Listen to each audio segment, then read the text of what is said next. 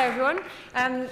As someone who now runs an advertising agency that has probably sold more cars, chocolate and televisions than any other, I'm not sure I feel very comfortable on this stage, but I do have a point of view as to how advertising has perhaps contributed to the problem we've got today that Mark was outlining, and there is something we can do about it. Let me just find my pictures, because I'm in advertising, so we have to show pictures. I can't find them. I shall just start my narrative without it. Shall I just do that? I'm going to... there we go. Which one did I press? So that's my theme, really, is can advertising make you unhappy? There's some quotes that I found about it that are fun. The first one is by the man called David Ogilvy, who's in theory the founder of modern advertising, so he would think it's okay. And his view is that advertising is only evil when it's advertising evil things. When I look back a bit further into history, it transpires that people aren't so keen on it. F. Scott Fitzgerald thought its contribution to humanity was exactly -0, not very positive, and H.G. Wells thought it was legalized lying. So I think history would be against it, so let's see what we can do about it. On the face of it, advertising should make people feel terribly happy, right? Because everybody at features in advertising looks just so absolutely delighted to be alive. This was recently voted the best advert ever by the industry. She's obviously delighted. She just discovered she's got breasts. Is that wow? So she's thrilled, and on the face of it, I think obviously a lot of men, particularly driving past that billboard, were happy. But my question is, what does that do in the long term? And I've picked, sorry I'm talking very quick, it's because we've got 4 minutes and we've got loads to get through. These are the random selection of adverts that I picked off the web, and I just love them for their absolute inanity, really. So where do you start? I love this one in the bottom, in the middle. It's a family who are running along in white linen on a beach, and they're obviously just so happy because they've got their insurance needs sorted out. So that's all you need to do to have a perfect holiday. On the left, BMW have just done their whole global positioning is about joy, so that's dead easy. Just save up, buy a Beamer, and you're going to be delighted for the rest of your life. On the right-hand side, quite a lot of people have got toddlers in the room. I've got one, so you know how easy it is to cheer them up, right? And all it takes is to give them a bottle of Cow and Gate formula milk, and they'll be high kicking for the rest of the summer. And my absolute favourite on this chart is the top middle one. That's an ad for the teaching profession, and I'm not a teacher, but I know a lot of teachers, and obviously that profession is a laugh from start to finish. So that is surely, if advertising are projecting these kind of images, then everybody is all the better for it, right? Obviously not. I think that kind of imagery builds up a wave of dissatisfaction with your life. Obviously you don't buy it at a conscious level, but the cycle is created that this is the kind of life you should be having. Have you not got that already, then what's wrong with you? So we get into a very subtle, but I think constant notion of dissatisfaction and discontent, which ultimately will lead to a lowering of happiness.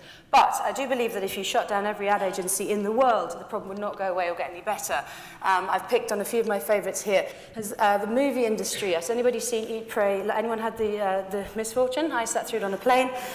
If you has Trapped, and if you did watch that film and you believed it, you'd think that having a breakdown in your 40s is the best thing that could happen to you, because you're going to look fabulous and paint and meditate and shag your way around Europe, frankly, and it'll be the best year you've ever had. So that's obviously nonsense. I picked out Grazia. I'm addicted to Grazia. Hands up, I can't stop reading it. And at the end of every week, there's no question I'm better informed about how many pairs of wedges I should have in my wardrobe at any given time. However, I feel slightly soiled every time I read it at the level of discontent, really, that it shows. The stuff it shows you that you should be doing and you should be thinking. And I can't give it. Well, in fact, I tried to give it up. I tried to stop my subscription, and they keep sending me it, which I think is sort of a nice metaphor for where we are. Television, I picked out Friends. It's the biggest television program in the world and watched by literally billions of people. If you watched that, you would think that you were watching, there was no problem in the world that could be solved, that couldn't be answered in half an hour episode and a cup of coffee. And so it's about, and then the last image that I've shown is a designer called Erdem, who, to represent the fashion industry, he's a great designer, and he dresses amazing women like Sarah Brown and Michelle Obama, and yet he uses anorexic, underage models in his work, like as do the whole fashion industry, and I think there's a problem here. So my point is there is a problem, but it's not only being created by advertising. We're part of it. And I'm going to skip on if I can, because I do think there's a solution to be had from it. I think what a big problem, I think there's a big solution I think advertising industry can probably play its part. These are two of my favourite posters ever. So I don't love the Wonder Bra ad, you might have guessed. I do love these two. I think you probably remember them. It takes 40 dumb animals to wear a fur coat, but only one to wear it. I think it was one of the most powerful statements PETA ever made, and it pretty much arrested the use of fur in fashion for 20 years. The one on the left is the pregnant man, and it was one done in the 80s to try and get men to play their part in contraception.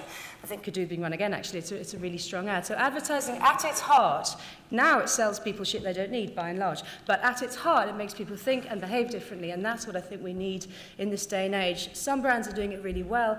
Dove tried to do it a few years ago about showing women of all ages in a category that traditionally shows the airbrushed types. Personally, I think it didn't go far enough, but at least it was trying. I think much more interesting are things that are happening now, where brands have stopped saying things about themselves and they've just started doing good things. So they're marketing themselves by what they actually do rather than what they say. So I think that's the new model we're moving to. And as someone who runs an ad agency, I do have influence in my clients to help them do that. But you can really all play your parts, because if you don't buy the stuff you see, if you literally don't buy it, then don't buy it, because if you don't give them your money, they'll certainly change the way they're doing it. So we all do have a role to play. Be happy. Bye.